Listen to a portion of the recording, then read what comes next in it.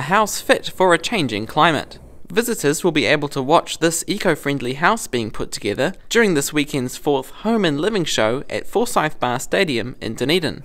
The project is a partnership between the Otago Polytechnic and the Blueskin Resilient Communities Trust. The build was put together to be predominantly built by women.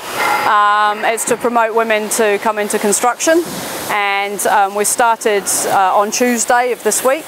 There's still a lot of work to do on the house, with weatherboards to put up and plumbers and electricians on deck. Thompson says there'll be plenty for the public to see when they come to the Home and Living show over the weekend. We'll be here all weekend. Come along and see us, give us some support.